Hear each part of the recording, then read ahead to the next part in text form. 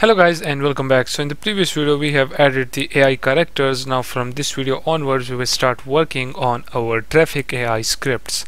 So right here in the scripts folder we will create another folder and let's name this folder as traffic AI. Then inside this folder we will create another C# script by the name of Waypoint. Let's open this script.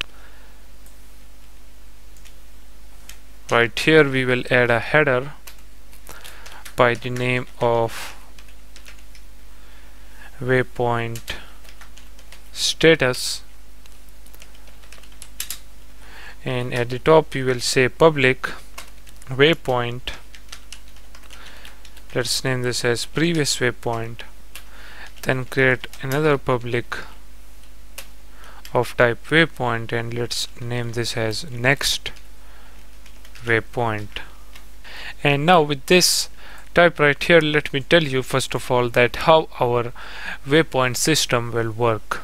So consider this character as the AI character. Okay, we will attach a character navigator script to this character. Okay, and in that script we will type a code for searching for a waypoint. Okay, so for example this is the character and we have attached the character navigator script to this character. Okay, don't worry, we will do that in the upcoming videos. We will create that script, but for now let me tell you how this whole thing will work. Okay, so this character will search in the environment for a waypoint. So for example, if this character finds this waypoint, okay, it will get closer to this waypoint. Okay, and when the AI character reaches this first waypoint, then on this first waypoint, and actually on all of this 8 waypoint, we will attach this waypoint script. Okay, not manually, of course, automatically.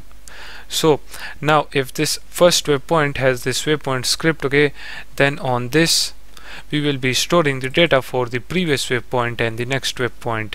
Okay, so when the character reaches this waypoint, okay, the character will know that now the next waypoint is 2. Okay, so the player will simply move towards the 2 waypoint, and the previous waypoint for this 1 will be this 8 waypoint. Okay, then let's move the player in this direction. Okay, so if the player reaches this second point, okay, then on this second waypoint we will have a data for the next and previous. So for the 2, the next waypoint will be the 3.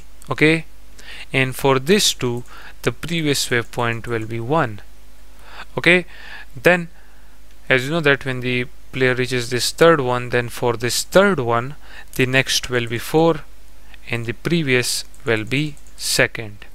Okay, so in this way our player will walk around these waypoints. Okay, and let me tell you the reason behind storing the previous waypoint data is that in the upcoming videos you will know that when we create this whole AI system for traffic, okay, then we will not be moving all of the traffic character in the same direction. Okay, because it will look weird.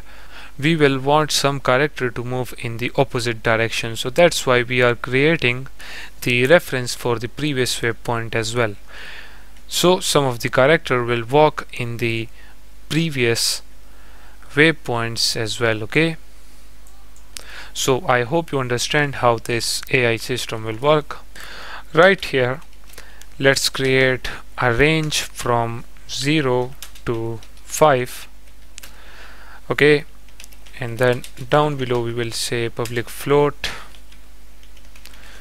waypoint width, and by default the width will be 1f, but the maximum value for this will be from 0 to 5. Okay, and let me tell you this, what this waypoint width is. Okay, this will be basically the area in which the AI characters will walk in.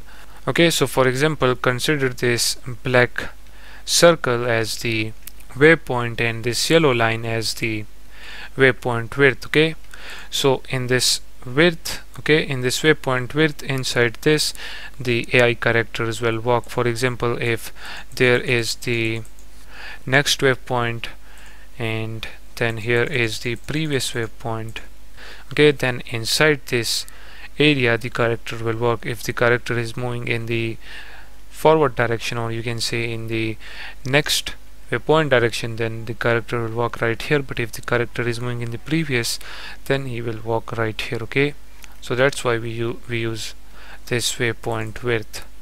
Okay, and we can also increase this width from 0 to 5. You can increase this value if you want.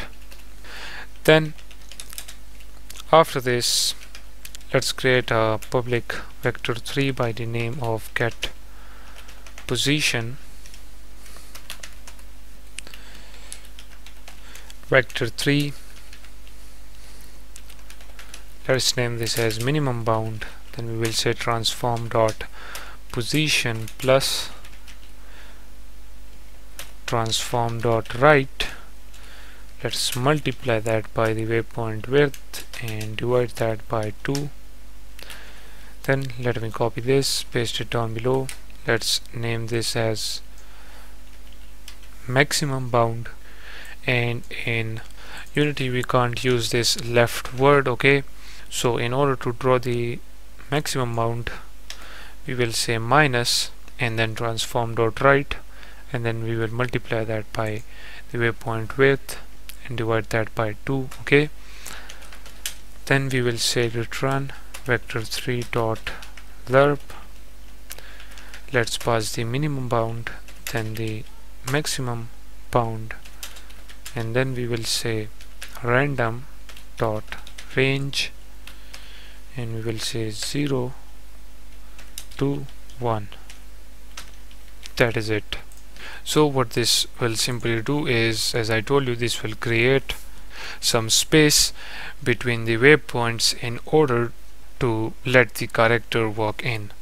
Okay, it will basically create this width, okay, to the left side and to the right side from the middle of the waypoint. Okay, this will create that space actually. So now with this done, let's end this video right here, and we will continue this from the next video.